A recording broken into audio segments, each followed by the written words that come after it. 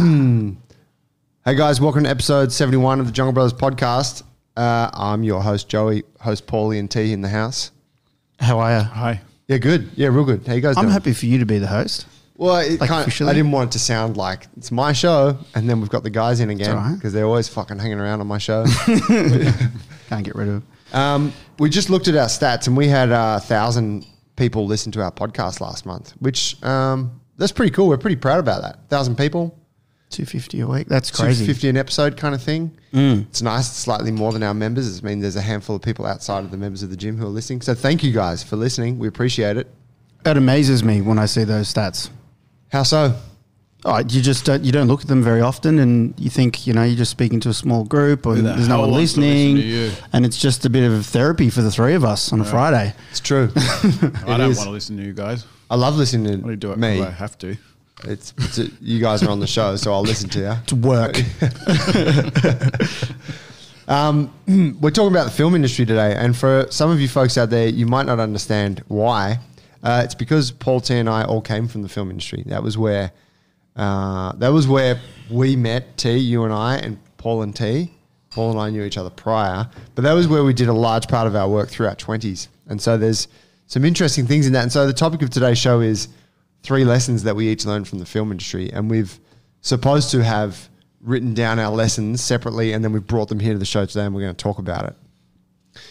Thought maybe one of you guys could take us on a little walk down memory lane, give the folks a bit of context about what we used to do before we became these, stalwarts of the gym game. Yeah, sure. Yeah, we all worked in that industry for a long time. I think we all worked in there for over 10 years, different times. I was there kind of the longest. I was the last one to leave. We did lighting. We're in the lighting department, so we were behind the camera, technical stuff really. We set up lights. We worked with the director of photography to help them realize the dream of the director and tell the story. A lot of the time we spent in the commercial industry, making TV commercials or on TV shows, making, dramas, and then film. I never Dramas did that, dramas. dramas that you ever may did have dramas? watched. Yeah, You dramas that you may might have have worked watched. on Home and Away. Might have worked Sure. on, what other fucking shows? I have forgotten so much. You'd have to remind It's me. amazing the amount of shit we worked on I've that done we a just lot. do not remember now. Yes, yeah. Let's rattle off maybe some of the films. Yes. Wolverine. Wolverine, several Wolverines. The Wolverines. The Japan one. You worked on Matrix. When I finished school, I did some time on it. But Good time on that. Star Wars? Star Wars Episode 3. I was there when, and I'm not even a huge Star Wars fan. It was like an education for me, but I think it was it was a lockdown shoot. That whole thing was high security because it's the one that joins the first 3.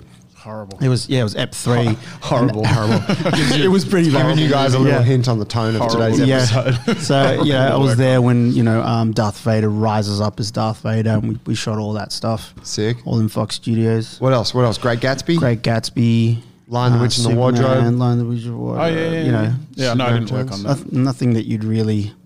It's funny because you end up working on the projects that are local to Moulin you. Rouge. And we're in a Moulin Rouge? We're a small industry in Australia, so Stealth. They're not That was- films. yeah. Stealth? Cult oh classic. my god. If you haven't seen Stealth, you can they'll probably give it to you for free if you go to Big W.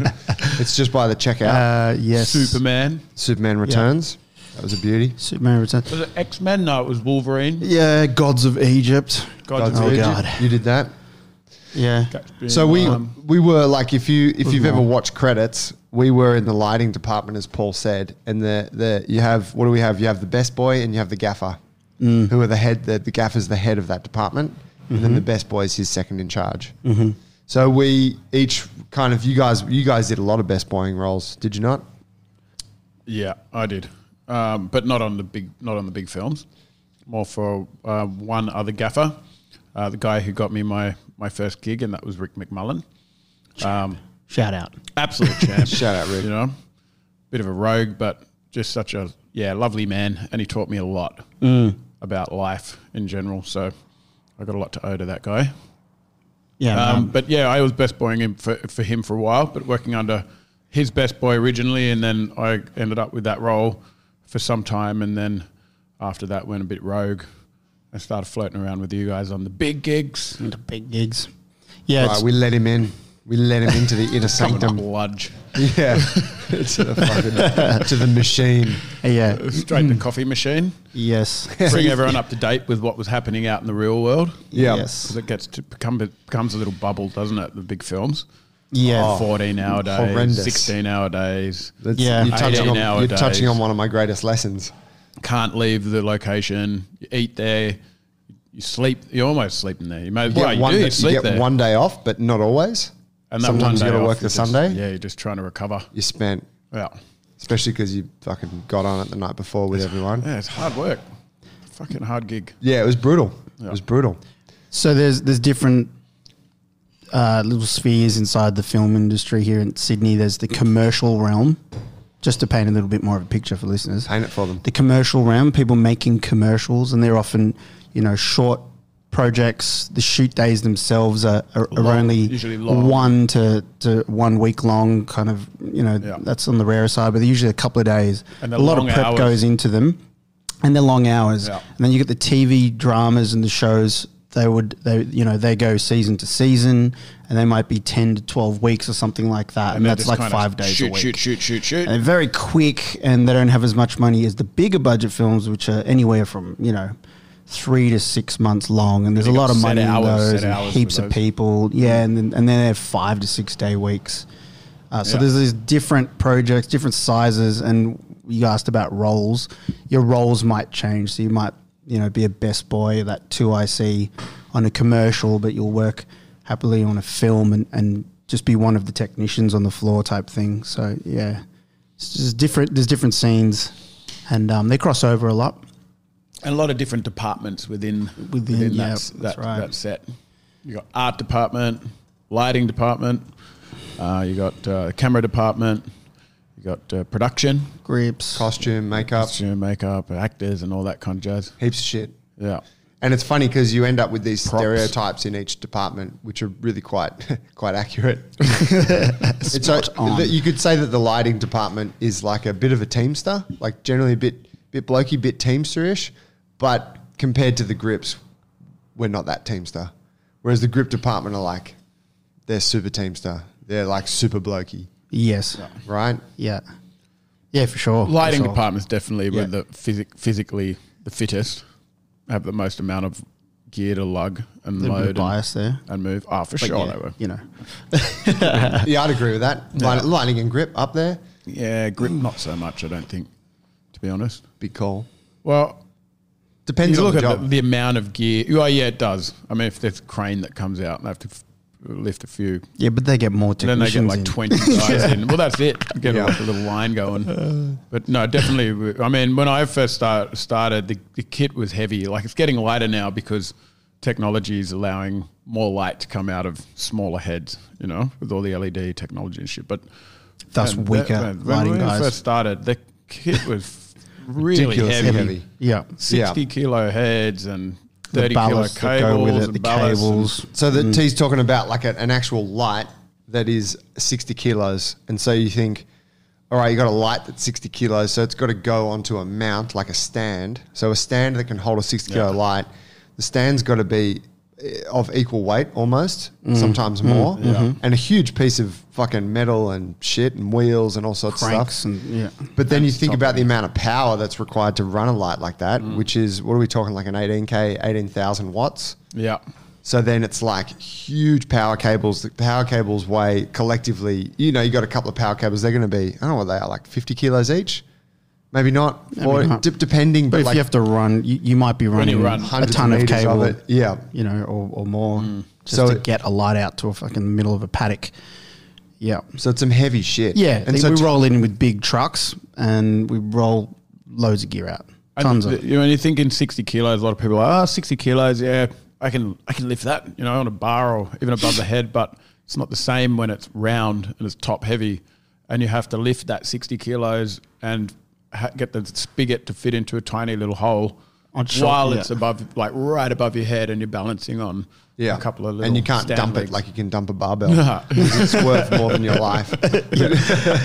It's true. Yeah, so it's it's a hugely physical job. Yeah. which reminds me when I first met T and did some work with you guys, your crew were known as the Chippendales. They were. What? Yeah. Yeah, for obvious reasons. It wasn't you, Peaches? Yeah, Peach. He likes to think that he wasn't part of the crew because he thinks that he's like the solo guy, but he was definitely one of us. And then there was Alex, and Pete had his leg broken at the time when we got chipped down. So it was me, Alex, and Steve. Yeah. Young guys. All wearing Young boardies. Al. All wearing boardies. Yep. All wearing boardies. Yeah. And ankle socks. And Brooks. And Brooks. Brooks Beasts, those little clubs that you have on your feet, plodding along. Yeah. So where did it start for you? How did you get into the thing? My dad got me in. He met a guy who was the best boy for Rick. And my father was working in a restaurant at the time. And then I think someone didn't turn up for what they couldn't find anyone for the day. And my dad, and I was doing my Cert 4. And my dad said, hey, called me up and he said, hey, there's someone not turning up for work tomorrow. And there's a lighting guy for film. And I'm like, I don't know anything about film or lighting. I want to be a PT. And he's like, yeah, but you can get on there and meet like actors and stuff and maybe get some good leads. And I was like, oh, that's a great idea. 10 years later, I'm still in the lighting department. Yeah. That's pretty much how it happened. Wow. But that first job it went for 20, it was supposed to be an 8-hour gig and it went for 20 hours. And I got through the first 8 hours with Rick, and they were strung out. There was gear everywhere. We were undermanned. It was horrible. And he said, look, man, just go home because I can't actually afford to pay you for any more extra hours. And, we'll sort it out, which you do in the industry. And I just like, I can't leave now. That's a horrible thing to do. So I hung out to the end. And then Rick called me the next day and said, look, I'd really love to have you on as a full-timer.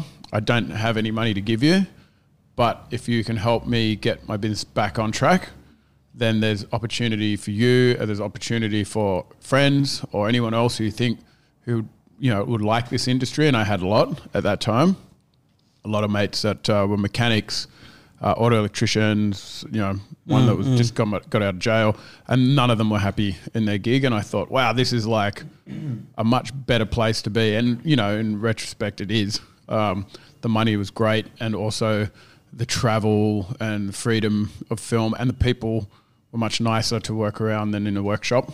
You were also doing workshop stuff? I lasted 6 months as an auto electrician. Okay. My hands didn't like being in tight crevices and your motors. Big mitts. Yeah, I used to get the Could barely screw a cap onto a bottle. I was so bad at it. I was an absolute waste of time in that space. And I kept getting told, and I was like, no, I'm going to stick it through. And I did that for about a couple of months and then realized, no, they're right. They're all right. I'm shit at this. I'm getting out. So I got out. But two of my closest friends stayed in the industry, like in the automotive. And then there was opportunity there. And I thought, all right, I've got the opportunity to firstly see if I can get a business up and running again, get my boss off the drugs that he was on. He was doing drugs at the time, and get him fit, and so I could use him as my client. My client, yeah, for my prac, yeah, and I did, and we managed to get him in a really good place. And he was kind of like, he wasn't like a druggie, or he wasn't a junkie, I should say, but he had he definitely, there was an addiction there, and we kicked it. So that's cool. And then, I didn't know that. Yeah, and then he just started handing over the runnings of the business to me on the shop front side of things, and he would always take care of production. But I hung out with him a lot. Like, we'd go visit production companies, and he would just turn up with some bread and some flowers, and he'd network. And such a character. Yeah, he was very good at He's amazing at that stuff. Keeping really good relationships with the people around him. I learnt a lot from him over that time. Probably a lot of that comes from where I kind of play my role here at JB's, to be honest. Wow. Because I remember you asking me that same question. I couldn't really put my finger on it, but I think Yeah, definitely a lot of that came from just hanging out with Rick. How cool. Yeah. Yeah, it sounds like a lot of it has. Yeah, and then from there we got, there was Steve, Alex, my dad, Will, a whole line of friends and family that kind of came through the industry after that and made a good living and got out of the jobs that they were in, and some of them are still there today, just loving Killing it. Yeah, Yeah. doing really well. Yeah. Totally. Yeah. Loving it. Loving it. Loving it. I do. Even when I sit down with them, they're just talking film the whole time. I'm like, fucking, oh, man. Well, obviously, we three of us have left since then, so we'll get to that part, I suppose. Yeah, for different reasons. What's your origin story, Paulie? Well, I had already, when I finished school, I had two of my older siblings already in the industry. Moses, he was like a working best boy and all the kind of American big films that were going on at the time. Matrix, you mentioned, and Mission Impossible 2 and stuff. So I was doing like work experience on that stuff when I was in year 11. And then I had Betty, who was, she started in the industry in the director's department already. So I kind of had that there. So when I left school, I wasn't sure what I was going to do. I deferred uni for the first year, and I was bodyboarding and hanging out and going on a few surf trips with like the boys, and I wasn't really doing that much. And it was like January, February after school, the year after I finished school. And Mo rang me, and he was on a film in far north Queensland in Port Douglas, and parts of it went into the south of the Daintree and stuff like that. And he rang me up, was like, what are you doing for the next few weeks? And I was like, nothing. He said, why don't you come up here and I'll fly you up. You can stay with me. I got a huge villa. We got no money for you, but we'll pay you in food and booze, and just come and hang out. It's heaps fun. And I was like, yeah, okay. So he flew me up, and basically like for the 15 to 17 years I worked in the film industry, it was probably like the one of the top 3 experiences I've ever had in film. Was like that first, it was 2 to 4 weeks. Line and sinker. It was, I was in. It was like they took me out every single night, and I was working up there with Paul Booth and Ting and G-Man, and we were like in the most beautiful locations with an awesome crew, and I just had the time of my life up there. And I remember, I know now, or I knew a few years later, why he brought me up there was because they were completely undermanned, and they just needed more labour, and they got me in there, and they just chucked me in the middle of a bamboo forest and said, run this power lock from here to there, and they just had me doing anything, and I'm like full of beans. I'm like, yeah, do whatever. I was just like ripping around, and at the end of it, they hassled the producer to like give me some money. And so I had that whole sick experience, some really cool stories out of there. But they also paid me $1,000 for my troubles when I left. And I was like, man, that was the sickest month. And I was in from there. I'd already had some film experiences. But from there, what did I do? I started on some commercials. I ended up pretty quickly into working at Panavision, which is a camera and lighting equipment rental house, powerhouse, I should say. And I really spent was it a year or 2 there, which was a really good thing for me because I just learnt all the equipment inside out, back to front, testing it, just handling it all the time, and meeting all the gaffers and the DPs that came in to do tests and stuff. So it was like a real kind of university for me. And then I jumped out of there and I started working on commercials and a bit of TV with Miles Jones. I remember him. I was with him for a bit, and then and Moses was always there in the background working on that level of overseas films that were coming over here. And then shortly after that, I jumped on board with Mo, and I was just rolling with my brother and a lot of international gaffers and films, and I ended up spending most of the time, as you know, in the feature film game, for the majority of my years in that industry. What happened from there? I had lots of good, really cool experiences. We'll get into the lessons, I suppose.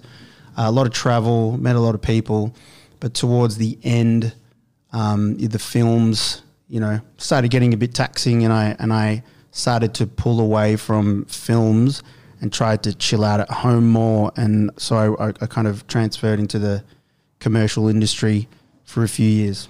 So I hung out without going away on these big 6-month jobs, did commercials in Sydney, and, I was already plotting my exit by then with you guys. So a couple of years of just commercials, no films, and then I made my way out. Did you start with Paul? Did you guys start together? No. It was a real funny. Really? Yeah, it was real funny how it kind of occurred. I thought you guys would have been like you would have got the job through Paul, or Paul kind of came through you. No, it was the strangest thing how it worked out. But I had a bit of a false start. I remember so Paul and my connection goes back because my cousin was best mates with Moses, my cousin Ben, and Moses also dated Ben's sister Emma, my other cousin. They dated for a long time. So our families were connected from years prior. Yep. But interestingly, and correct me if I'm wrong, at the time that I was finishing school and that you were already sort of, because you were 1 year above me, yep. So you were already a year in the film industry kind of, or a year kind of down that path. Yep. We weren't hanging out at that time. No. We'd sort of been friends like earlier on before high school. We'd been friends like kind of year 6, 7 kind of thing. Yep. And then when I moved out west for a while as well. Well, that was when we were friends, when you lived at Parramatta. It was more like that. Yeah, Dundas, yeah. And then you ended up coming to my school. But when you came to my school, we weren't friends, really. Yeah. Like we didn't have the same social group. No. But in any case, I remember my cousin Emma was like, you should get into the film industry, because she worked in it. She was a producer, and she's like, you should do it. Like, I mean, if you want, it's kind of cool. You get to do work with cool people, have interesting experiences. You'll make pretty okay money. And I was like, yeah, it sounds great. I was working in a fish shop, and I'd been doing that for 1 year out. Like I had 2 years during school and then 1 year out of school. Legendary period of your life. Oh, it was epic. I liked my time at the fish shop, but I was like, I'd come to the end of my tenure at the fish shop. I remember having a dispute with my boss where I was working 7 days. What was his name again? Anthony. Anthony, yeah. yeah. I had the Italian boss and the Greek boss, Mario. But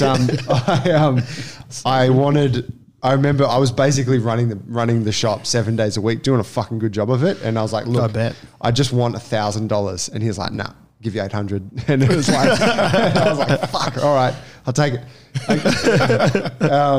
But so anyway, we got to this point, and then my cousin suggested, I was like, yeah, let's give it a go. So she hooked me up. She said, look, I know a really cool gaffer. His name's Miles Jones.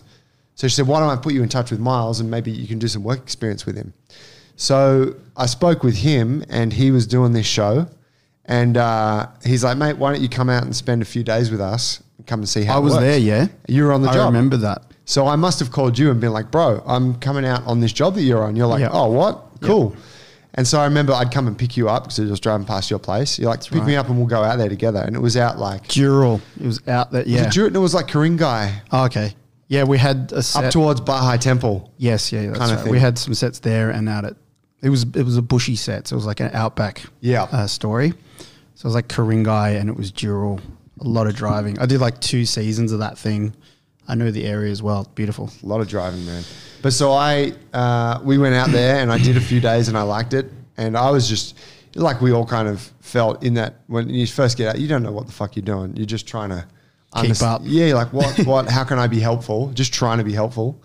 And no pay, but like I was super impressed. There was, the tea and coffee table where they had like Monte Carlo biscuits going all day. Anytime you want, you go and eat Monte Carlo biscuits, And I was always like, why is no one eating the Monte Carlos or the Kingstons? They're the best ones. And I'm like, I'm going to fucking smash these while I'm here.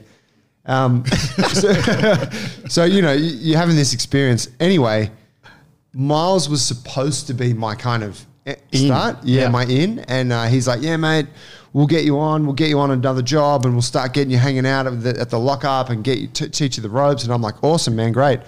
And then he's like, I'll give you a call next week. And then like next week went, didn't hear from him. And then the next week and I called him and yeah, mate, I'll give you a call, mate. We'll get you down, mate. We'll get you started. I'm like, all right, Miles, thanks, man. Anyway, turns out that I think the industry went through a bit of a dry patch, but he had nothing for me. And so I remember going through a process of writing a resume, which was like 1 page with really nothing on it besides like, I'm keen and I'll do whatever you want for free. And with the help of my cousin the film Emma, industry. and I faxed it out to like all the gaffers in New South Wales. And I faxed it out to like a bunch.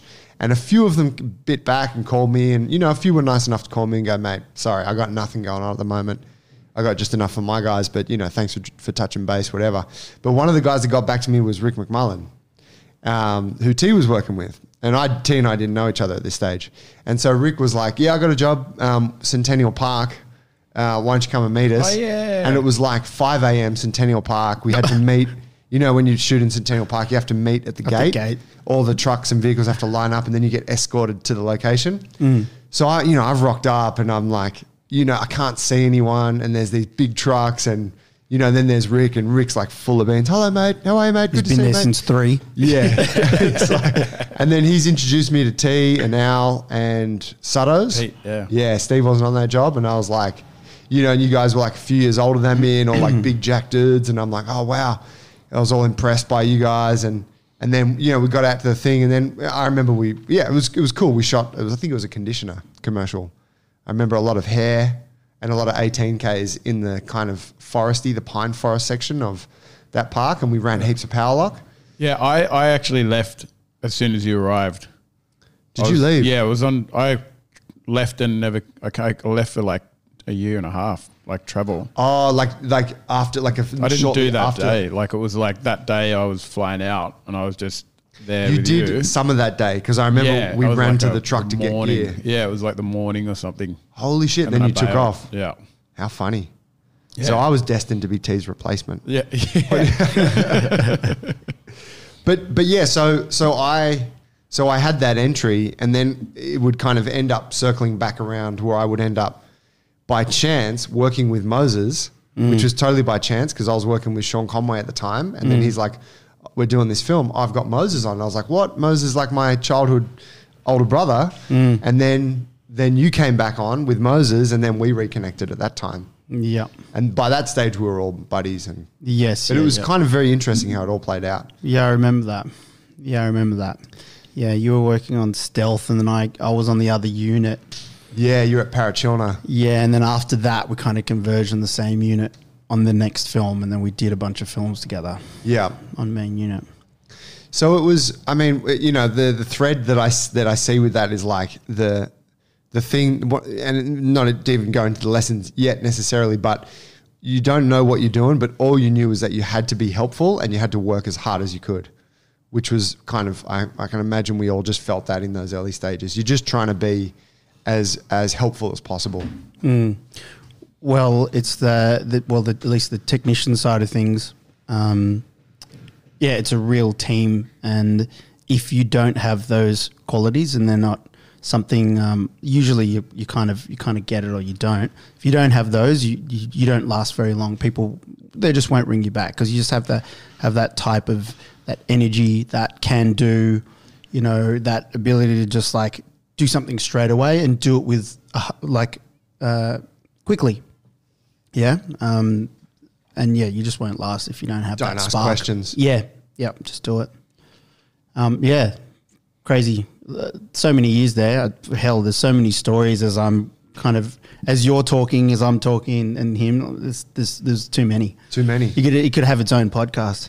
What was your best job ever? The best one. No, well, I mentioned that other one up at Far North Queensland. Was that Danny Deckchair? No, that was it was called Paradise Found, and it was the life story of Paul Gauguin, and Paul Gauguin was played by what's the guy's name from 24? Remember the show 24? Kiefer Sutherland. Kiefer Sutherland. Yeah, man. Holy shit. It was Kiefer Sutherland, and it was a small crew. It was like $8 million film type thing. Which is that realm, small, which is small. I love those type of films. I only did a handful. They're the sickest ones to work on because you got some good story and a small crew, and it's usually More intimate, it's isn't it? more intimate, and I really love those. Yeah, it was Kiefer, and man, he could fucking drink. We Really? would drink it by every it was Wow. He was cool. He was a funny dude. Still living his Lost Boys days. Yes. Yeah. Best jobs. Well, you've got one. I know you're one. I got a few. I know you're I got one. some good ones. My best job. Best job was that just would be my the tourism one, yeah. Australia. Yeah. Yeah. I got that after I'd been away for 4.5 years in London. I'm not sure how I got. I think Rick kind of set it up for me. There was a few boys around me, especially my closest mates, that were not very happy that I got that job, but they were happy, but they weren't deep down because sure. it was like It's the dream job. yeah, it was three months, I think, of travel around Australia and we stayed in the most expensive eco lodges Australia has to offer in the most remote areas. So because they're so remote and everything was shot during kind of daytime, I didn't have to actually take a lot of kit with me. We had a private jet, so we would jump on this private jet, the small crew, and we'd fly into like some remote location where they'd built like some amazing like eco lodge or resort that's like, we're talking like nothing under $2,000 a room kind of thing. Wow. It was $2,000 a room. That's and my kind of place. Yeah, it was great. But it wasn't like that for the whole crew. We had morning shots on all of these locations, and what had happened is you would need a skeleton crew to stay in the resort or the eco lodge, and then the rest of the crew would either stay down the road at the roadhouse or at the camping ground or something pretty meager. And every time we got to location, the director would sit there and go, all right, we need the focus puller, which is the guy that sits next to the camera and makes the camera focus. And then he goes, oh, we need the actors, and T, I'll just keep you here just in case we need some light. I feel like, yes. Who was the DP, the director of photography? That was Sean Meehan. Oh, right. Oh, yeah, I remember him. Yeah. Were you good friends with him? Yeah, we were close. Mad. Yeah. Perfect. And Big tall guy. Yeah. And I could see over the 3 months, people were just getting more and more irritated at the fact that I was there, because I was fucking absolutely, I did nothing. I mean, I tried. I'd bring in like a bit of polyester reflective thing and stand there next to the actor and wave it around, and then Sean would go, call the sun. Get rid of it. Going into a cloud. Yeah. Man, we went everywhere. We went to Lizard Island. I don't know if you guys heard of Lizard Island. No. Man, it's like a private island. Like it's an island in the middle of the Great Barrier Reef, and it's like way north of Cairns, and you have to get a private jet to get there. And this place is like, it's like one of those scenes out of, the fucking James Bond movies kind of style. But what they have is like these private beaches, and what will happen is you go stay on this resort, and then they put you in a little boat and they take you out to your own private beach in this, like we're talking tropical paradise with turtles and whale sharks. Not whale sharks, the bronze whale. Whatever they are. Whalers. Yeah, bronze whalers. All of this is like fucking like, it's just teeming with life. And then they drop you off and you got your deck chairs and bottle of Dom and cheeses and everything, and that's your beach. And then they come back whenever you want them to keep feeding you or dropping lunch off or whatever, or just leave you alone for the whole day. And I ended up going out, and the same thing happened. They're like, oh, we're going out on the reef, got to shoot. Okay, it's a skeleton crew.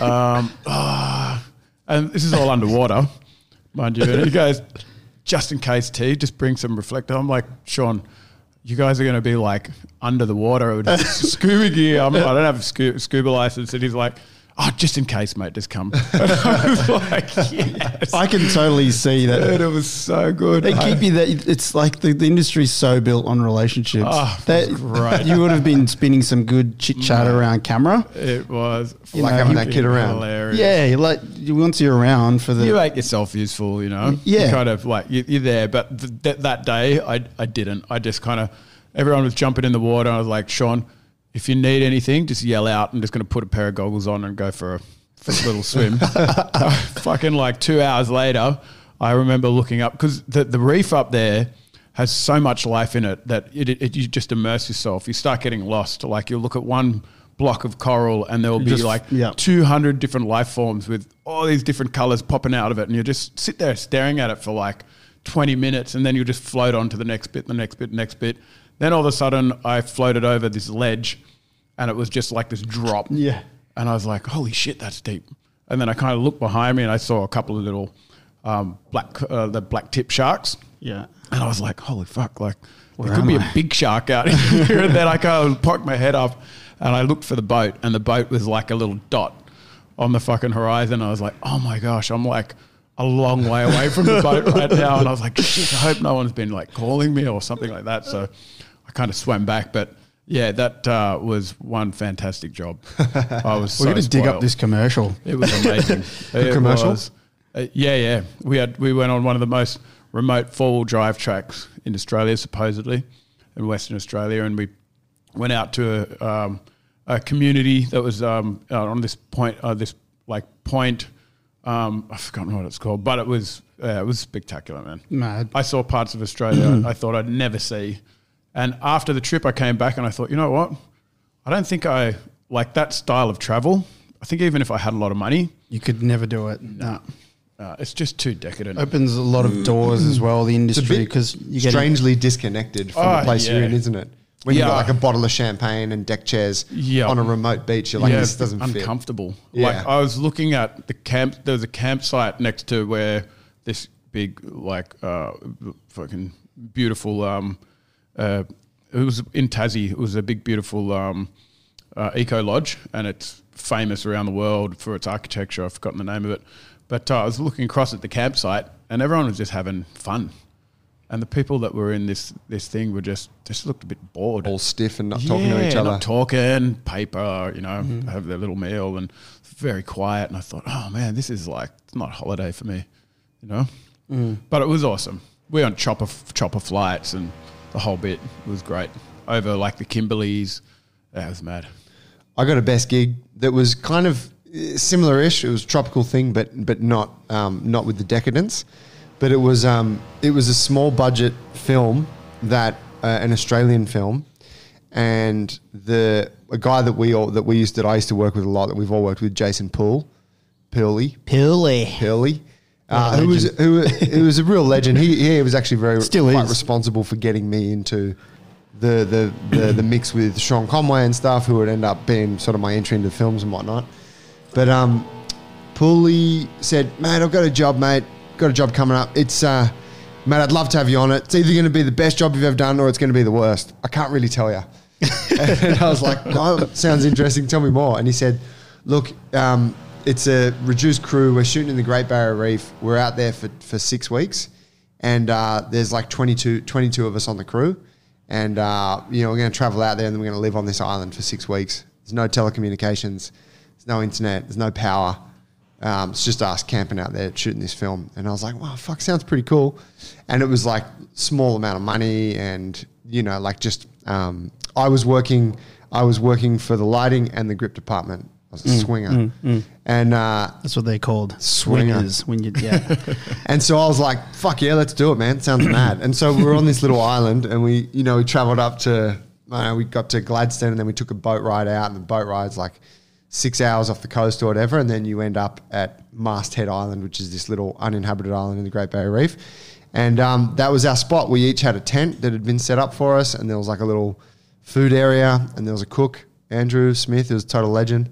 And yeah, we'd shoot, like, we kind of shot whatever needed to be done that day, and then it's like back at the camp, like hanging out. It's like a real simple life for 6 weeks, real simple food, real simple kind of everything, like no... you're just making like instant coffee, and it was really nice. And so there was a whole bunch of drama and shit that unfolded on that film, but which kind of made it even cooler. But it was just, I don't know, living away in isolation. What was the drama?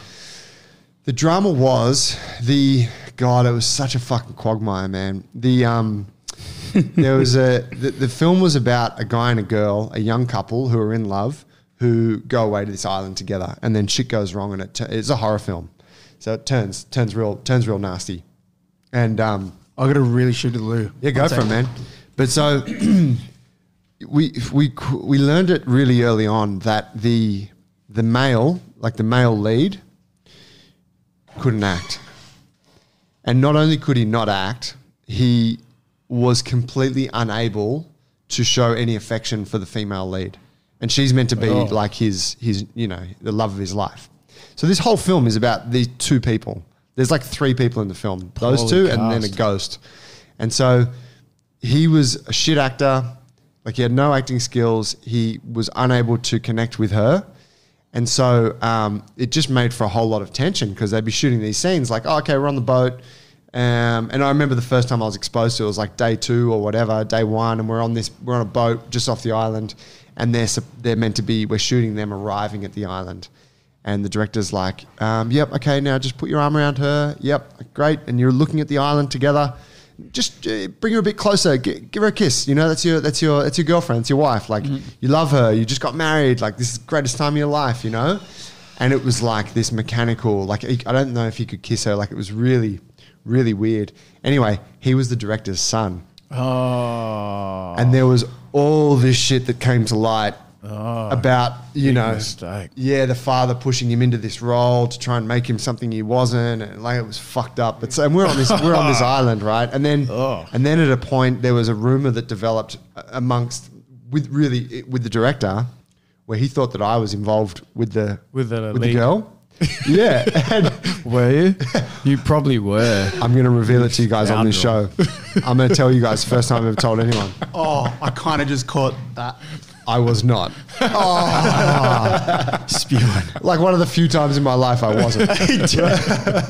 Let's be real. But yeah, I wasn't, right? Like we became friends. But that's the thing. There was like 22 or 24 of us on this island. We all became friends. Yeah. We're living in each other's pocket for 6 weeks. You know, it got fucking tribal, right? So yeah, those shoots generally do. There's usually a bit of bonking around. Yeah. That kind of shoot. Yeah. So I can understand why all the the director shoots. is thinking that. Yeah, it's not uncommon, right? Oh yeah, it's pretty common. Young best boy. Yeah. Strapping young man. You were training on that trip, I remember. Yeah, Yeah, I took my rings. I had a pair of training straps. a kettlebell. Nah, just the training straps. But you had like shot bag. I remember I think Pulley was doing a bit of training with. Was he? Did you? Yeah, we're doing some shit. Yeah. But you know, so you can kind of imagine, but the whole thing went pear-shaped. Somehow or another, they managed to produce the film and put it out there. And again, I think it's being handed out for free at Big W if you find yourself there. It was a total People are B-grade flick, refusing it. but it was a fucking cool 6 weeks. We were, you know, so I was spearfishing and yeah, it's living a simple life, and it was really nice. I loved it. Ah, so good. Mad. Yeah. What was your highlight? Oh, Best gig? best gig. I was thinking Australia. just now.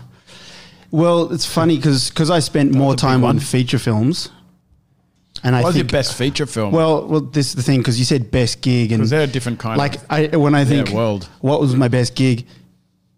Anything that's 6 months long can't be a best gig. It's just they're just big they're projects. hard. There's parts of it which are amazing and This locations. is the other side of the and spectrum, isn't it? How many type thing. people you got on a like when we're talking big budget, we're talking like 150 Hollywood mil. Yeah. blockbusters. Yes, that were yeah. shot here in Yes. Sydney. So we got The Matrix. I know we went through these names before, but Great Gatsby. Australia. Is some of the biggest Australia. Superman. I mean, Matrix was the biggest trilogy, like budget wise, ever in the history What was of it? film. It was like 300 mil or something? It was Cannot remember. unbelievably huge because our dollar had like plummeted. Yes, and the that's Yanks right. thought, right, we're going to shoot there and we're going to blow out this budget that we'd never be able to afford to shoot anywhere else in the world. It was 2 years of shooting, It wasn't was it? enormous. It was they had the fucking hangars at the airport. They'd taken them over as film studios sets. everywhere. They had They'd every more- single set at Fox Studios. yeah. We're talking sets that are like they're 50 meter long with however many high roofs, just filled with props and lights. And I've never seen anything like that kind of scale. But the same thing with the gigs that you were on. And how many people would you say were working on some of these shoots? I don't know, 300 people. It's hard. Like where do you've got the shooting crew and then you got the offset crew. Yeah, so you got like people building props. yeah, the construction crew is the biggest. It's the biggest crew, and you know the team Literally itself working fluctuates. 24 hours a day. Yeah, around the clock. Because while you guys go home to sleep, Yeah, there's a next team crew coming comes in in. and Yeah, that breaks type it of down. thing. Yep. builds it, and then Yes. you come in and shoot in it. Yeah, and they schedule these things so that they're shot in the shortest amount of total time, as you know. So they have teams rolling around, sets, in a certain order so they can keep this thing going the whole time. So yeah, there's hundreds and hundreds of people who have part in those films. But you asked me about like what my best gig was. There was times on those features where there was definitely awesome parts. And when I think about like commercials and shorter jobs that are nice and sweet, like that's probably the nicest. Like I think when I think of best gig, I do think of some of the commercial experiences. And I guess one that I'll share was I took a year and a bit off. I went to uni for a while, and I didn't work through that time except for in my uni holidays. And it was like, was it uni or college? I think it was when I went to college, and I had a couple of weeks off in between the terms, and I just jumped straight onto to Australia. They were shooting Australia, the Baz Luhrmann Australia, and I just told the boys, I was like, I'm on holidays for these 2 weeks, so can I work every day of those weeks? And I just make like $7,000 in that short amount of time, and then I'd live off that for the rest of the term. And I kept doing that. Went for the whole year, and it was a real painful job for a lot of people. It was a hard job, I should say, really long. So I didn't have to endure that. And it was with the team that I had been working with all up until that point. And so I was kind of like on the outside. Conway? That was, yep. And Peaches and Simon and all the guys and Al Laguna. So anyway, they endured the whole film. But at the very end of the film, they had a bit of, some pickups where they come back. They finished the primary shoot. They go into the editing room, and then they come out and they need extra bits that they want to change or add to the story to make the narrative work, and for whatever reason. So I did a month of pickups, and then after that, and I had finished that year of study, they needed to shoot. They were in cahoots with the Australian Tourism. They had help. There was some government funding for the film because it was called Australia, and it pretty much showcased all of Australia if you've seen it. Whether you think it's a very accurate depiction or not is another story. But they had to shoot a commercial, and Peaches, our friend Steve Daly, we've mentioned him a few times here today. He was set to be the gaffer for that, and he only needed 2 other guys. And he said, "Oh, Paulie, do you want to go for this shoot?" It was it a week? It was a week, but basically we did a tourism commercial similar to T on all the locations that Australia was shot at, and a few other little nice spots. So I kind of got to travel to those places without having to do all of the whole year of shooting with everyone, like cutting in. It was like the skeleton crew. Going to the hot spots. Going to the hot spots and enjoying it, and just the 3 of us and Justin Plummer, Justin Plummer, Golden Tonsils. He's got a very extremely deep voice, this legend. He drove the Jenny up all the way up. I just got flown in with Peaches. And we went to the Kimberley Ranges, got choppered into the gorge there and slept in swags, in like these marble caverns with the little river trickling and swimming in these beautiful fresh water little pools. It was with Mandy Walker. She's a very accomplished, awesome female director of photography, and one of very few, isn't she? Yeah, there's more these days. And anyway, it was just a great week where we were in swags on the open stars for some nights, and then we'd be camping in little tents, on another reserve another time, and it was just a great week. And similar to you, we didn't work hard at all. It was just can't go anywhere without like a lighting team, because isn't it? Yeah. So just in case. Yeah, just in case. It was nice. There was a few plane rides and chopper rides in there, and I haven't been up to that part of Australia yet, but I plan to go up there and see the territory for it's so beautiful. My next big birthday. It's worth a trip, isn't it? Yeah, that was So that was a really cool week. It's funny how you experience that stuff, because I did a gig, a reality show out in Kununurra, northern WA. Yep. And it was sort of destined to be like an awesome gig. We're staying on there's a station. Yeah, that's where we stayed. That's where you stayed, right? That's where the film. We're staying there, and it was said from the beginning, like, look, we're shooting during the day. there's no real lighting that can be done, but we've got to bring one lighting person. So they'll, I think it was Al Lagoon and stuff like Joey, perfect gig. Like you can go up, fucking chill out for a week and, and I was like sick. And, we had like a couple of lights that we like sort of balloon lights. And there was like, look, there's a couple of little sort of evening shoots we're going to do. But again, we can't really light it. So you just set up one balloon light during the day and then that's all we got. We got to make it work. And I was like, great, And then got there and, for the most part I was bludging. But then all of a sudden, like there was, because it was a reality show, there's like 5 different cameramen and they all bring their own little lights and then they all bring their own little like generators. And then before you know it, it's like fucking 10 p.m. You're shooting out in like some croc-infested waterway and they're like, mate, can I get a light over here? Can I get a light? Yep, just here. Can you just get me a light? And you're like, yep. And they're like, just grab my little generator. And you're like, yep, cool, I'll set that up. And then you're like, job done. And then another one's like, could I get one of those too, please? Can you, and before reality you know it, you're is like, the worst. You're running around and you're like, why was this shit not planned, right? And it's reality TV. That's it's another realm. A lower cost production. The planning kind of sucks. And it's just, there's less budget, like all those things. And you're like, oh, this fucking sucks balls now. Yeah. But yeah, it's funny how that stuff plays out. Yes. Kind of true what Pooley said to me where this could be the best job you've ever done or it could be the worst. Yeah. And you never know going into it. Fuck. What Yeah, was your worst reality's job? another sphere. What's your worst? What was your worst experience on set? I've erased them all from my memory now, bro. Mine was a night shoot for it was a live cross for NBC. I think it was NBC, an American broadcast, and they were crossing to. We had to do 2 locations. One was the Opera House, and one was Manly Beach. I can't remember what it was for. Was it New Year's Eve? No, it wasn't. It was. I really can't remember what it was for, but it seemed there was no special event on at the time. Finbar Collins was on it. Oh, Finbar. Finbar, he's a great guy. We did the Opera House one. That was okay. But the Manly Beach one was what looked like it was going to be pretty straightforward. Get a few lights out. They had a camera up one end of the beach looking up along the whole beach. And they wanted a few lights, big lamps, like 20 Ks or whatever, positioned every sort of 50 meters to just cast a bit of light out over the beach and onto the water. And we had a whole lot of firepower, heaps of lights, heaps of cable, like a lot of electricity and not many guys.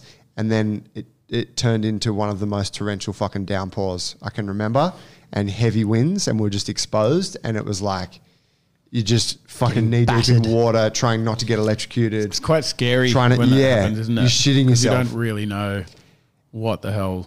Was it like windy? It's generators Dude, it was pumping out windy as shitload of fuck. So power. we're putting umbrellas up and hog yeah. wire and it's just blowing off and the gaffer's screaming at you, man, I'm fucking, don't even get my lamps get fucked up. Fucking, I'll have your ass. You're like, oh God. It was the chicken hawk. Oh, the horrible guy to work for. People Never did. die on set. Like it's That not happened. it's not like an irregular thing. It happens. Yeah, That I don't did know what happen it's like like now. Because but- there's 7 years ago. There's such a cowboy nature to parts of it, right? Like and even big hours. even the fact dangerous that equipment. us, like without any formal qualification, and all of a sudden I'm on a beach in Manly overseeing, hundreds of thousands of volts of fucking electricity Hanging over in a people's public heads. space, Yeah. and it's just like, well, how did I get here? I never had to study it. Fucking, like I'm not an electrician, but I got like some electrical tools in my pouch and shit. Like it's so strange, right? Yeah, it is. That you end up doing that. So I just remember that. I was like, this is fucked. This is the Almost shittest job. unregulated. I hate this industry. Like, you're just cursing it all night. Oh. Yours? God. I remember having. Wow, this was not a shit time. This was like a bit of a dangerous shoot, which was quite hilarious at the same time. I went up we were at what was it? It was some like one of those outdoor animal sanctuaries, and we were shooting this male fucking lion, and it was massive. It was it's the biggest cat I'd ever seen at that time, and they had it in its cage, and they were like, "Okay, we're gonna shoot in its cage," and then we props turned up with this big prop backdrop, and the lion handler was like, "Oh, no one said anything about that prop," and they're like, "Well, obviously it's got to look like he's not in a cage, and we've got to put something behind it." So they had a bit of a dispute, and they're saying, "Look, what could possibly go wrong?" And he's like, "Mate, you just they're very unpredictable animals, and bringing in these foreign objects kind of, can freak him out, and it just doesn't seem right. Anyway, They're like, relax, mate. yeah, they just put it in, it'll be fine. And they talked him into it, and they got this prop in, and then they put me up in a cherry picker, or what do you call it, like a Cherry picker. Boom lift. Yeah, boom Yep. lift. Yep. And they're those things that got a little bucket in it, and a big arm Yep. that takes you up right up into the, I don't know, it was a really high one. We're on an open plane, and there's a big storm coming, and I was like, fuck, I don't want to go up in that. When there's bad weather coming, and you're like, this just needle sticking out of the ground, and you're thinking, I don't want to be in here. Cables you don't wanna running straight back down to the earth. Yeah, you don't want to be hit by fucking lightning. And I'm like sitting in this bucket, watching this storm kind of float out on the horizon, and then all the boys are downstairs, and I had like this bird's eye view of everything that was happening underneath me, and I could see. They brought this lion into the pen with this fucking big fake wall behind it made of foam. And they were like, okay, get the lion's attention. And the handler's trying to get it to face camera and banging the fucking cage. And they had this little glass thing where the camera is looking at the lion. And the lion just kind of walks in and he just struts. And they just look straight up at the foam wall. And you see him kind of look to the top of it. And then he just like squats and wobbles his butt. And then the handler is like, no. And this thing just fucking jumps. I couldn't believe it. It fucking launched, and it lodged its fucking hands into the foam wall and went, and then it lodged the other one in, and then it just started climbing this foam wall, and it gets over the top, and I just see the fucking film crew just sprint in every direction into the trucks, into the doors, and everyone shut the doors, and fucking, it was unbelievable. And I thought, I'm so glad I'm in this fucking picture right now. Oh God, that is so good. It was awesome. The thing's strutting around, but they ended up corralling it and getting back in the cage. But yeah, it was fucking great. Probably got euthanized later that night. Can't be trusted anymore. Yeah, it was amazing, man. The muscle on this thing. Fucking hell. Oh, fuck. So scary. So scary. Remember when we had in New Zealand on Lion, the Witch and the Wardrobe, they had the wolves? The wolves? They had wolves brought in? Yeah, for the snow set. Remind me. Oh, well, they had a cage. I mean, there was just a Massive, aren't they? They're fucking huge. Yeah, they brought in proper wolves because, and we didn't get, you saw them in the cage, but it was in that snow set in that fucking old chicken breeding warehouse that we were in. We were in some funny spots that shoot. Yeah, some real funny spots, but it was cool. It's like, oh damn, they're real wolves. They're fucking big, man. Scary. Saw a lot The of animal cool stuff. thing, yeah, I don't know. It's a bit I weird. saw some fucking strange shit with animals on set. Dude, I remember being in a cherry picker once. Fucked up. In Raymond Terrace, and it was same thing. Like when you're doing that, you've got the biggest light, and you're kind of being like you're the light. You're elevated really high up in the sky, and so you're essentially the most important light source because you're acting as like the moonlight in that scene or whatever. So like you have to be there all night. Like they can't shoot it without you. So you're stuck in this fucking thing, and when I say you're stuck in this thing, like if you got to go to the toilet, you're doing it in a bottle, you're storing it up there. Like you cannot come down. There's no interruption to what you're doing. And we didn't have smartphones back then. I don't even remember what the fuck I was doing. You're like playing Snake and shit. You're just sitting there like thinking. It's really weird, right? Not to be occupied. But I remember being up in the cherry picker, shit's going on, and they're shooting this whole fucking thing, and this wind is ripping through, and you're covered in bugs and whatever. And I've got the safety guy telling me, mate, he's jumped onto our channel. He's like, mate, up there, how's the wind? And I'm like, yeah, it's all right. It's getting pretty heavy. And he's like, I'm going to send you up a little like wind meter or whatever. Mate, if it gets past 24, whatever on the wind meter, we got to bring you down. All right. It's just the law. Just gets dangerous. And I'm like, yeah, no worries at all. And then the gaffer's like, how you doing, Joe? You all right up there, man? Yeah, good shit. He's like, mate, you just let us know. You just let us know if it gets a bit windy up there for you, man. I'm like, yeah, I'll let you know. And then every kind of few minutes, the gaffer's checking in like, where you at, Joey? I'm like, oh, we're good. We're at 22. He's like, okay, mate, you let me know. If it gets 24, bring you down. And I'm like, great. And the wind's picking up. And I'm like, fuck, this is getting heavy. This thing's like shaking around. And then I'm like, sucks. 23, 24. And he's like, how you going, John? I'm like, boss, man, it's 24. Okay, mate, just give us a couple minutes, mate. Just give us a couple minutes. Start there, man. I'm like, hey, it's 26, man. And he's like, hey, we're almost done down here, mate. Just hold it together. Yep, we hear you, mate. We hear you. And you're like, this is so fucked. Oh, God. But that's kind of indicative. Collateral. Like That is a good this story that, time pressure yes, to everything. It's like, it's got to happen now.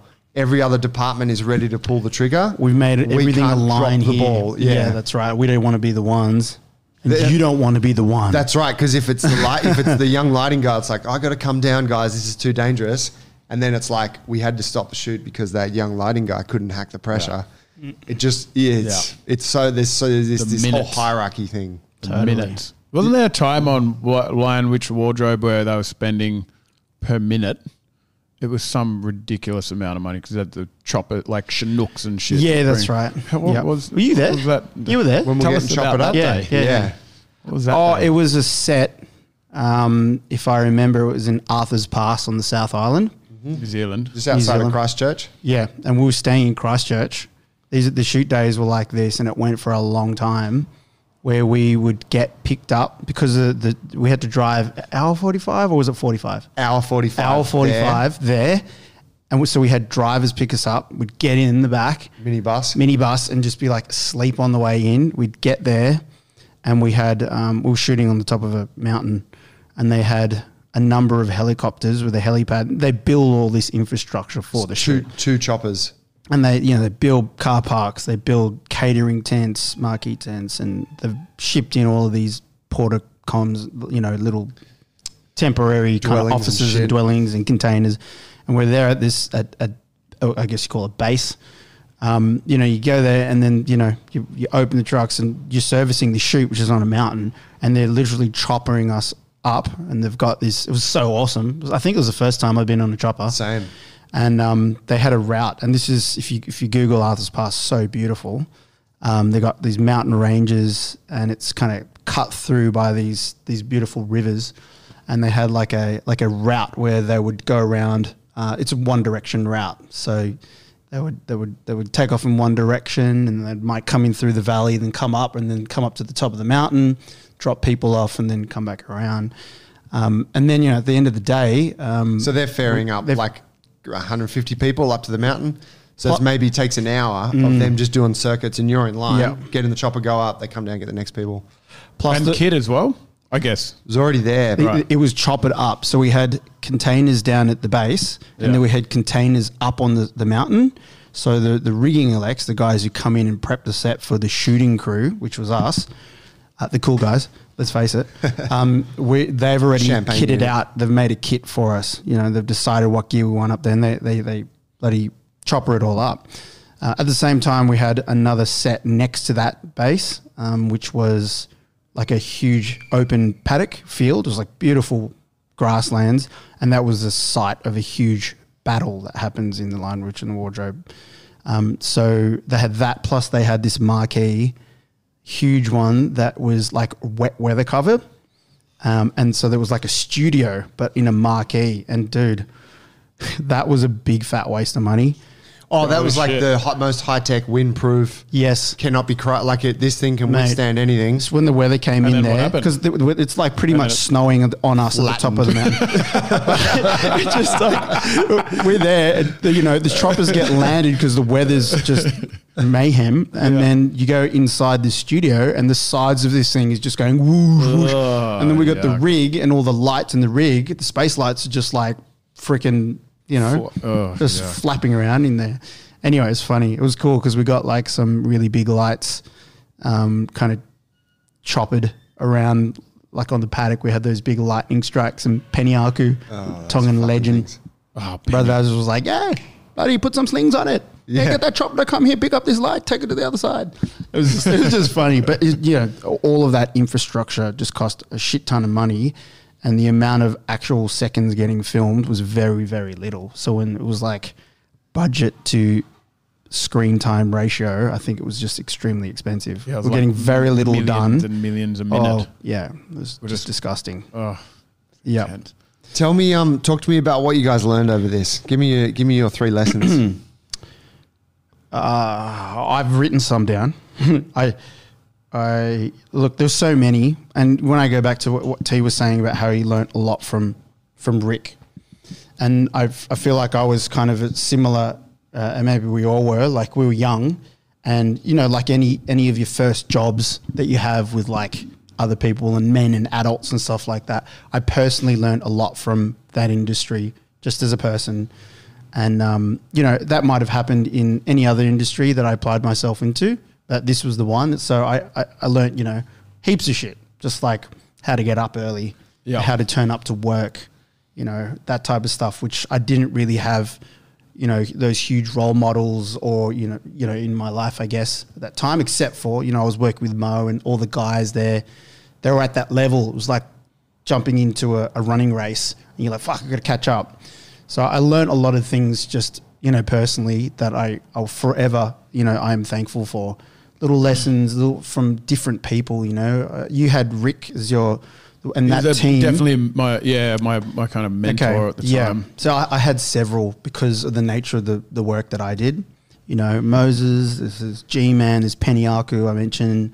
There's so many actually, and you all learn mentors, aren't they? Yeah, and you learn good things from them. You also learn what not to do from a lot of them, and there was a lot of shit that went down. And you're like, fuck. When it's my chance, I'm not going to do it like that. That kind of happens on a week-to-week basis, and it can be very consuming. The industry. Oh, totally. It can do a lot of damage to your personal life and your health. Big time. We saw that, right? Yeah, that's half the reason why we. I'm gonna give you a couple of mine and see if you jump in off the back. Okay. Because obviously there's a lot of acknowledgements, but I want more things that I've taken away universally. One, it's not as glamorous as you think, right? And the film industry is the perfect example of that. It looks like we've told these awesome stories, and you're like, wow, they got choppered and they got picked up and they got to stay in fucking tourist resorts and all that shit. But at the end of the day, we got to a point where we're like, man, this is fucked. Like our health is taking a battering. You're not getting enough sleep. You're not training regularly. Your income is all over the place. It's like just this total imbalance of like work-life kind of shit. And there's so many people dealing with shit, that we experience like through the jobs and whatnot because of the nature of the work. So it just makes me think like sometimes what you see from the outside is that something is not quite as glamorous as it comes across. Mm-hmm. The second one for me that is a huge one in our business, and I tried to kind of sum it up into a nice little phrase, but that is action over perfection.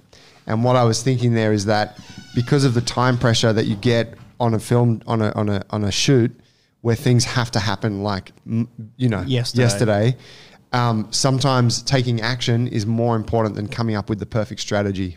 So oftentimes they'll be like, hey, here's a problem that we have to address. And instead of like taking heaps of time to deliberate about the best way to approach it, it's like, here's a plan. Sounds good enough. Let's go. Fucking get it up there. And everyone just does it. And it's like, I think that's been really helpful for us because we're really good at just like, oh, you got an idea? Sounds good enough. Let's go. And we get the shit done, especially with our gym build and stuff like that. That's so true. And I guess one of the points I got here does jump off the back and it's for the gym as well as for any other aspect of my life, but it's the nothing's impossible attitude that I got from the film industry. Yeah. So when you're working in retail or any other industry, you see your shop, and you see your place of work and you travel to there and it's kind of a very small little world. But when you start to work on a commercial, work on a big film, you see how someone's idea can transform into something like quite incredible. Very quickly.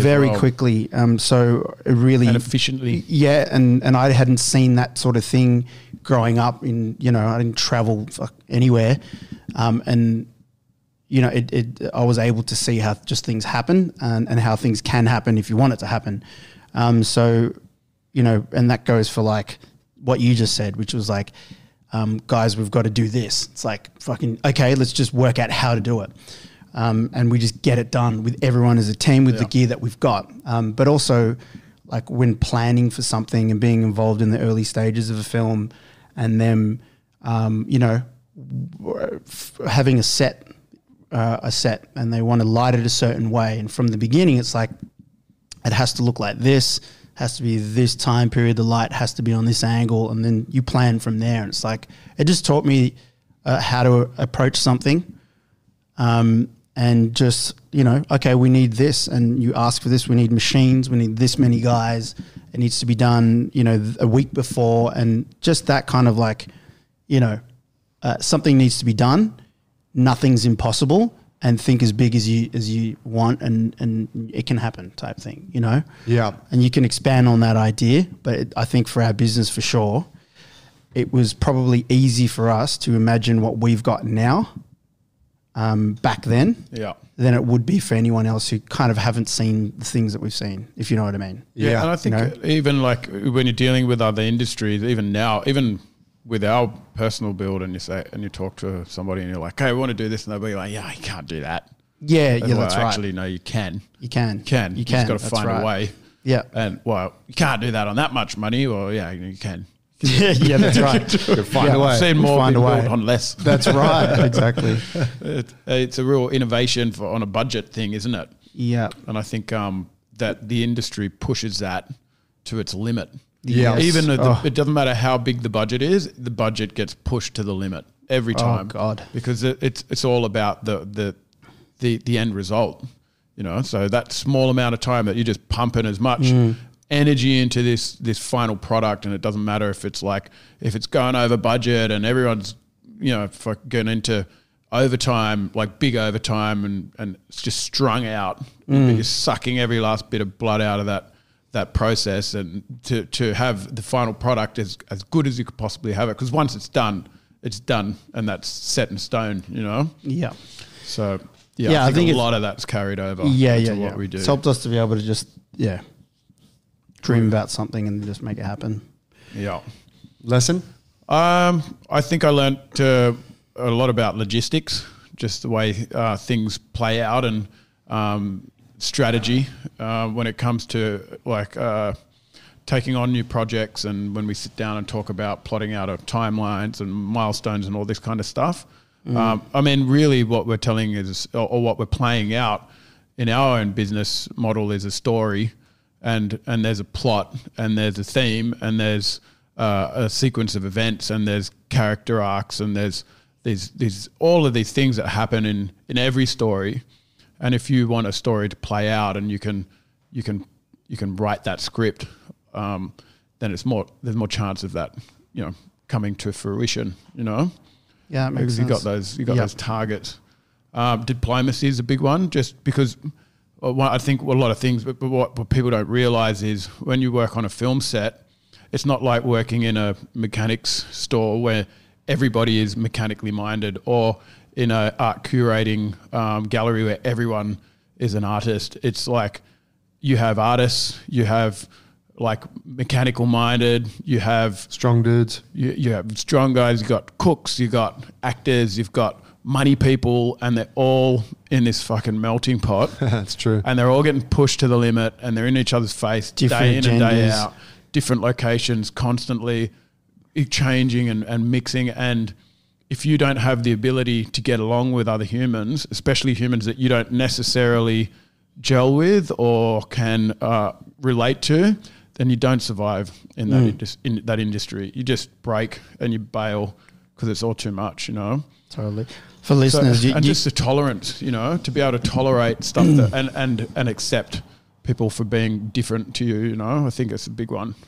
I got the same thing. It was the same thing you said, adaptability to different teams, to different people and their attitudes with different agendas and their different systems that they have. Because we can rock up one and be working very, very closely with a bunch of people that we've never met before. Yeah. And you have to do that from 6 a.m. Like, boom, okay, this is the art director and this is so-and-so. And you're like, oh, shit, yep, okay. And, you know, so you have to be really adaptable and think quickly. And then build a very quick rapport. Yeah, really quick. A good relationship in a very small period of time. That's so true. And the tolerance, that exact word. You know, tolerance of in many different kind of ways. You know, they got the environment that you're in. You know, it's a lot of variables. Yeah, a lot of never variables. The same. Never ever the same. That's why you get so excited when you turn up on a job and it's like, oh, it's my favorite people to work with. That's my favorite camera guy. That's my favorite cook. Yes. Yeah. Yeah. You know, but then sometimes you're like, oh, I don't like the look of that person. But you know, fuck, gotta swallow it. Yeah. Well, I had written here fuckwits. How to deal with tolerance. Like you did, you have to be tolerant of fuckwits. Like there's no shortage of them everywhere. I'm surprised that it took this long into the podcast to say that word, because there's a shitload of them, and you know whether you like it or not, you get to the job, you have to deal with them to get the job done. So, you know, there's a lot of patience. Hey, Leggy, how are you? Good to see you, mate. Exactly. Fucking sick job, eh? Let's rip in. Yeah, exactly. I hate that fucking idiot. The beautiful thing was in the last few years, Because you know I'm from around Bondi or something. I was in a very privileged position for the last 2 years where I just didn't work with any fuckwits. Like, you know, a spot where I could just work with people I liked, and that was very rare, but it was a really nice couple of years. Well earned. Yeah. Well. You You gotta fought earn hard to that. get there. Matty Hall, shout out. He's such an amazing guy. Worked with him. Aesthetics is a big one for me. Like learning how to make something look nice, and not even make something look Like a space. Yeah, be able to look at something and go, that doesn't look right. You know? totally. And not just the lighting, but even, I mean, you see it all come together. You know, the way things are set out, the angles that a camera works from, how someone's face looks under certain light. All of these things have definitely flowed over into what we do here at JB's, and you can see it even on our social, you know. Yeah. And it's that combination of like good camera skills, knowing how to look for a nice shot, which you guys do really well, and then obviously setting a good scene and a set, which is our gym at the moment, you know. It really is like a set, isn't it? Yeah. Where's the Monte Carlos at? Where's the fucking Kingston's, brother?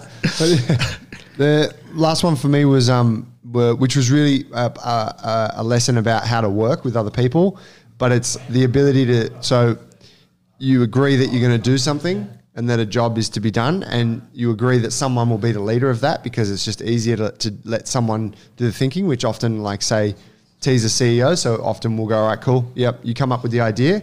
But then it's the ability to see ahead the steps of the project timeline. So, you know, you think about this in the film thing, but the whole film thing when you're a young guy is like looking at the gaffer, looking at the best boy, trying to predict, you are excellent at this, Paul, but trying to predict what they're going to need in a moment, what they're going to ask for. And then when they ask for it, you've already got it. You're like, yep, it's done, it's here. And It they're was like, a game for me. yeah, you Such a love game. that. I was Like not super scenes ahead disciplined with it. all the time.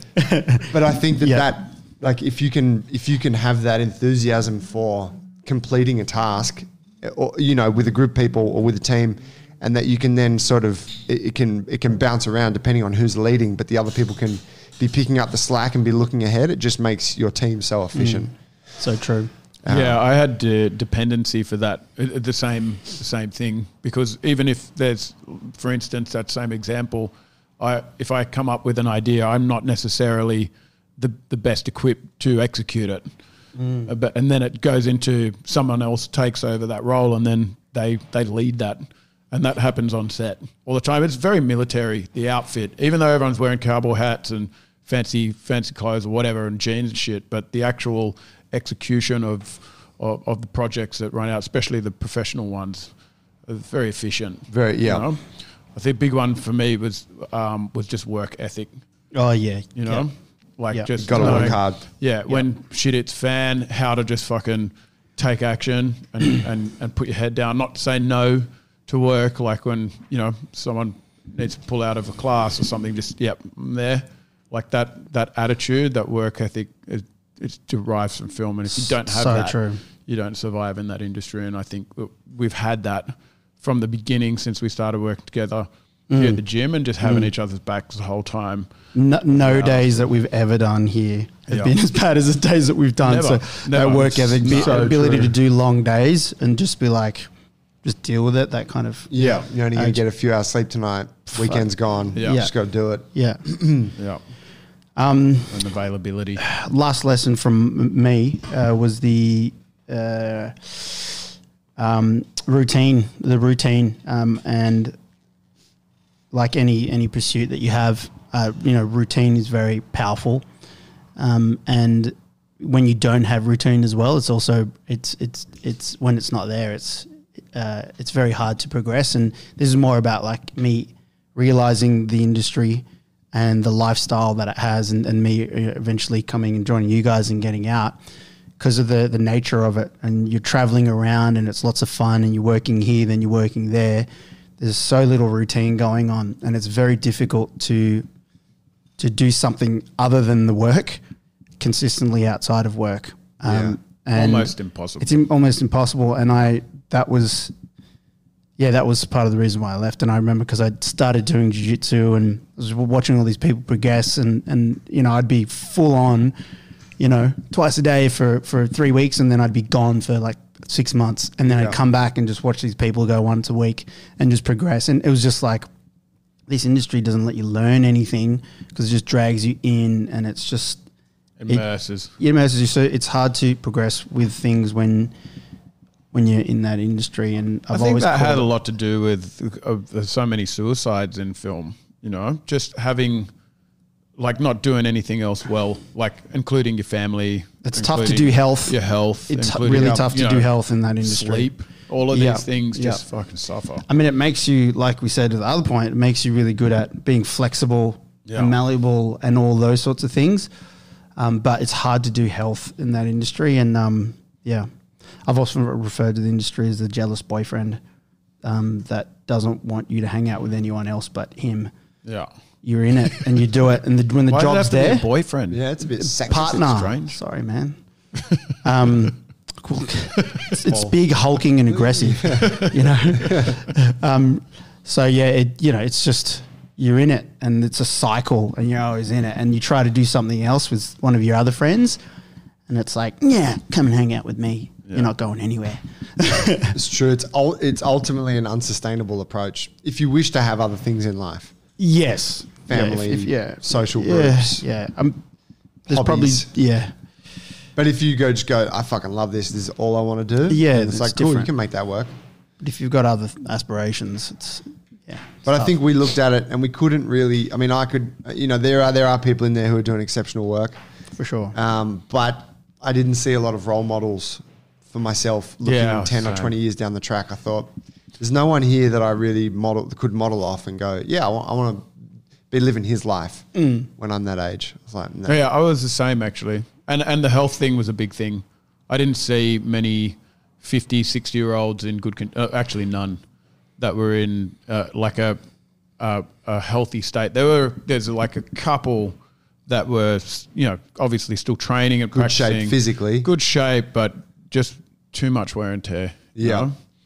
And I remember actually sitting with Rick in the truck, and he was driving the truck to a location one day, and he turned around to me and he said, you know what? At the very least, this will be you one day, you know, in my role. And he goes, and that's not a bad place to be. And he was, you know, he did very, very well financially, and he had a great life. But I remember him saying that and thinking, you know what? Well, what's if that's the least, then I want to know what life's got, what the most it has to offer me. And then when I traveled to Europe, I remember having a chat with one of my friends' fathers. And the film industry was everything to me at that stage. It was nothing else, because it was like, okay, this was my break from potentially being, I don't know, fucking mechanic or a fucking drug dealer or something worse. So it was a big opportunity for me, and I just thought it was the savior apex of like, I can make lots of money and everything's going right. I remember sitting with one of my friend's fathers, and he said, yeah, I used to work in film. I was like, you know, doing props, and I said, oh, why did you leave? And he turned around and he goes, you know what? There's more to life than making movies.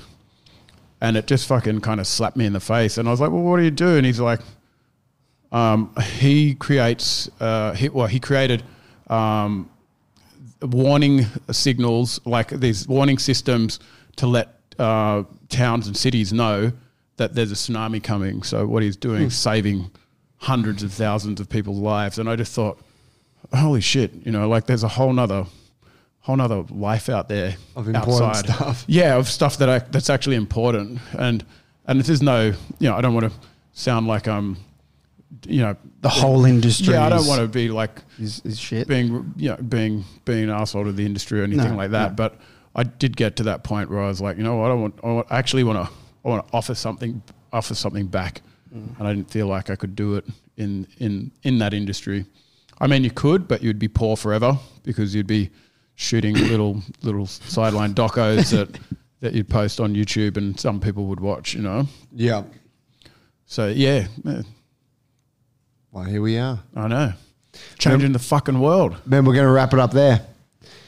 Thanks for listening today, folks. And boys, thanks for sharing the film stories. Mate, there was only a few there. God, there's actually we could totally do a couple of like R-rated episodes around that. Yeah. X maybe. Parties. We didn't even talk about Kevin Spacey. Oh. We'll save that for next time.